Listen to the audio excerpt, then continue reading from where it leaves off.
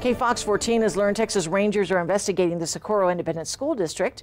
Kfox 14 News at 9's Liana Golden has the latest from East El Paso as to why.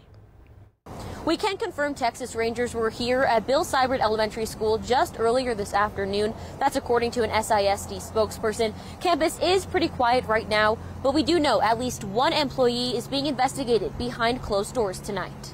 The Socorro Independent School District is under investigation. Information is extremely limited at this time, but we did receive the following statement from a Texas DPS sergeant, which said in part, "I can confirm that the Texas Rangers are involved in an investigation with the Socorro ISD. We do not comment on Ranger investigations and will refer you to the Socorro ISD PIO for an initial statement on the case." A spokesperson telling us Texas Rangers were at the Bill Seibert Elementary School Wednesday afternoon and that the district is cooperating with DPS. I also spoke with Board of Trustees President David Morales on the phone, who told me he is aware of a preliminary investigation into at least one employee. There may be more than one person involved in this investigation, but we cannot confirm that at this time.